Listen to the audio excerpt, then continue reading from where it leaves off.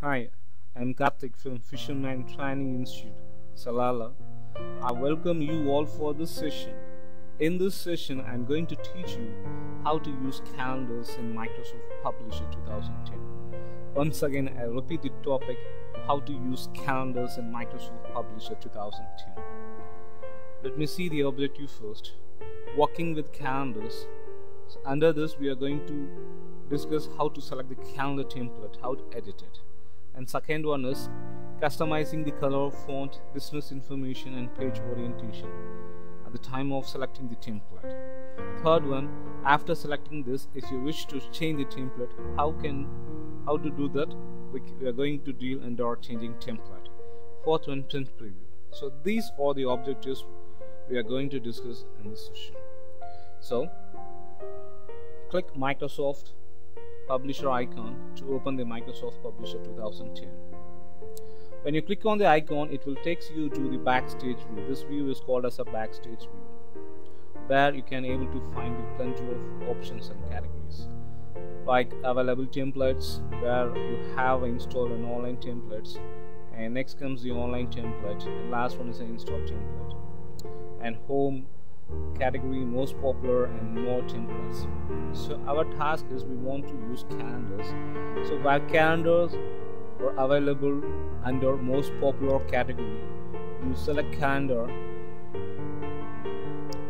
When you click on the calendar, you can able to see a plenty of pre-installed templates.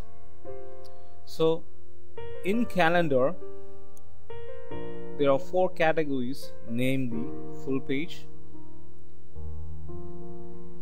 wallet size, blank size, and manufacturers. So how many categories are there? There are 4 categories, namely full page, wallet size, blank sizes, and manufacturers. So first we are going to discuss about full page. Okay, so select any one of the template. You may ask a question, why we want to select this template?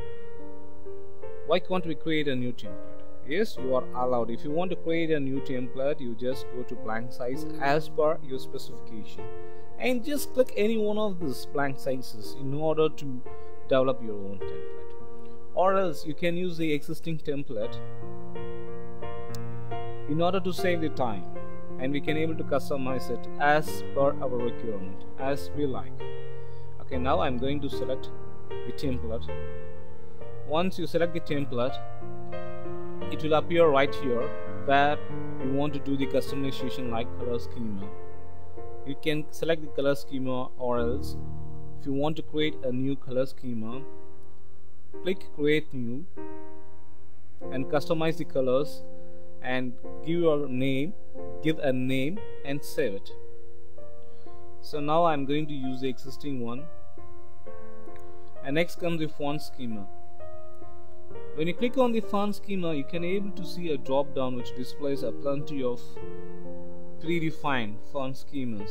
You can choose any one of this, or else if you wish to create a new one, just go to bottom where you can able to find the option create new.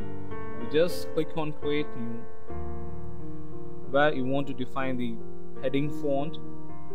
Next you want to define the body font and give a name and in order to save it. Okay, next comes your business info.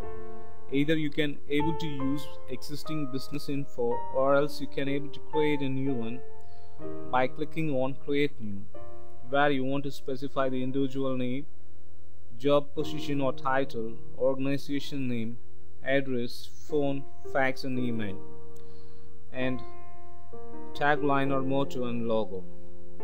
You can save it by giving a custom name and click save. So now I'm going to use the existing business information, and next comes the page orientation. When you click on the page orientation, a drop down will appear which consists of 2 options. First one is portrait and second one is landscape. You can able to choose. Based on that, the template will be changed. And next comes 1 month per page. It's a time frame. It's a 1 month per page and 1 year per page. In last session we have discussed about 1 month per page. Now I am going to select 1 year per page.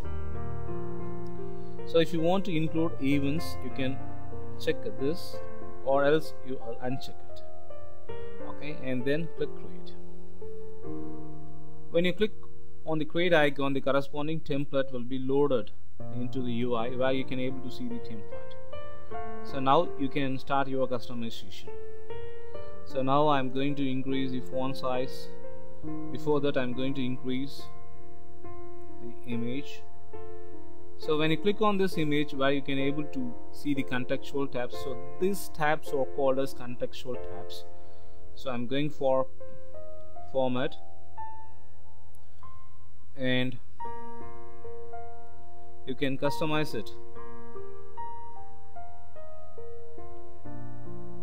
Okay, and I'm going to increase the brightness, and if you want to increase the contrast, you can increase the contrast, and if you want to recolor it,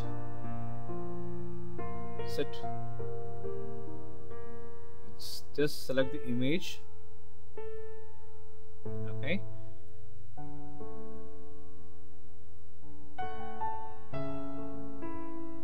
and then after doing the changes, now I'm going to concentrate on my fonts. So I'm going to increase the font size. In order to do this, I'm going to segregate or split the fonts, split the sentence, and then I'm going to increase the size.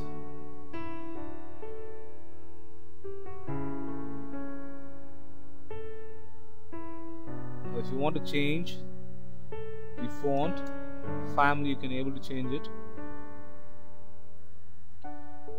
And now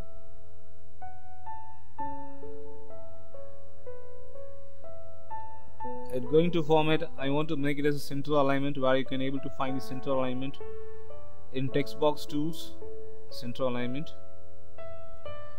and further I'm going to increase the font size. Okay, then so more tool, so I'm going to type pointer.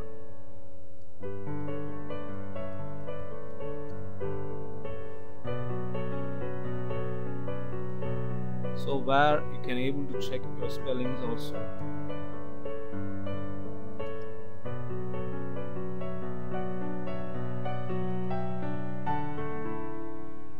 Pointers in education sectors. You can type any business information as per your company requirements.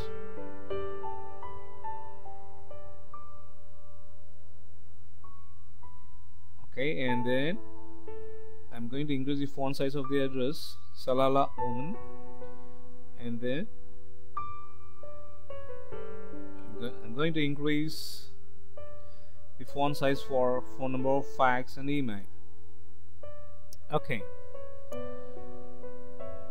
now I did all the customization what I want. Now I want to change the template. I want to add some task for it. How to do this? Here you can able to see page design tab. You just click on page design tab, where you can able to see change template. Click on change template. It will take you to the window called change template. So I am going to include scheduled event and click OK. It will ask for an information. Change template. Apply the template to the current publication or create a new publication using my text and graphics. I am going to select the first option. So where if you have any appointments or any important dates, any events, you can able to specify it. But I don't want it because which reduces my size. So again I'm going for page design, change template. I'm going to uncheck include schedule for event and click the first option, apply template to the current position, and click OK. So where you can able to see that now this gives you a clear picture of all the months. And if you want to change the colors, you can able to change the colors right here. And if you want to change the font size or font schema also, you are allowed to do this.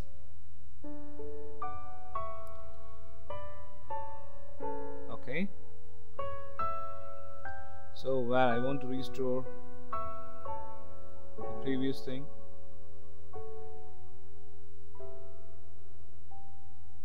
okay. So now if you want to go for background color, yes, you can have a good background, and now your template is ready. So how to view this? Go to file and go to print, where you can able to see the print preview. I think you may enjoy this video.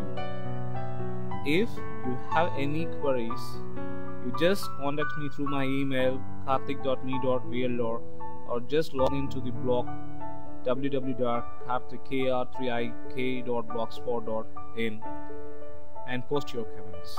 Thanks for watching this video. Thank you.